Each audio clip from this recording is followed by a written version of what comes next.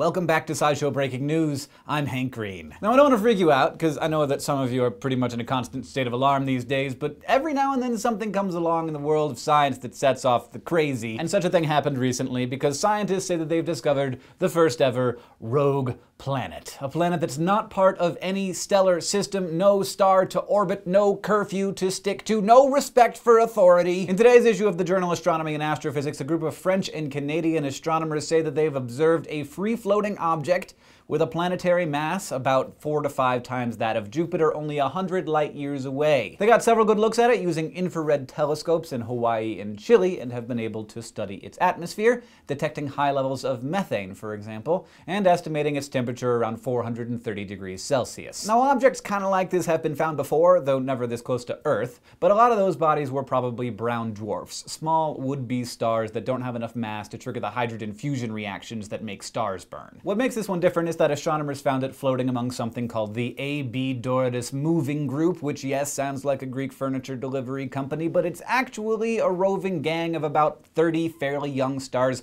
hurtling through the galaxy, minding their own business together. Since the newfound planet was found among these stars, astronomers figure it's about the same age as them, about 50 to 120 million years old. This age, along with the data about its atmosphere and temperature, led the scientists to conclude that it's not nearly massive enough to be a brown dwarf.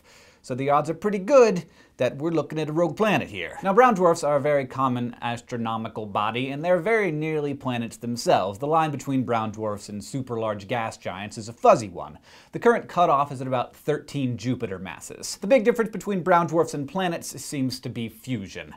Brown dwarfs aren't big enough to fuse hydrogen, but they do fuse some less common nuclei like helium-3 and lithium. Also, this discovery continues to stir a debate about what a planet actually is. We used to say that anything similar to the planets that we have around our sun was a planet. Then we found a bunch of super huge planets and had to change the definition to something more like anything orbiting a star that doesn't have fusion going on inside of it. Now, apparently even orbiting a star isn't necessary, and a planet is just a collection of stuff in space that's big enough to form a sphere, but small enough that there's no fusion going on inside it. Now, I'm a fan of calling this a rogue planet, but some people have suggested less awesome names like interstellar planet or nomad planet or orphan planet.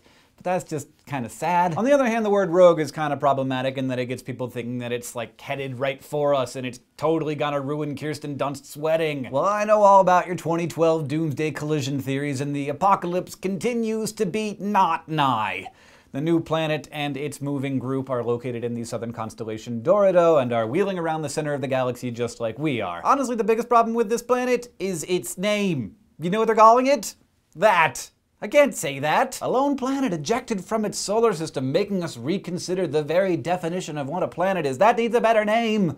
So, discuss. Thank you for watching this edition of SciShow News. If you want to keep up to date on all the latest breaking news in science, you can go to youtube.com/scishow and subscribe.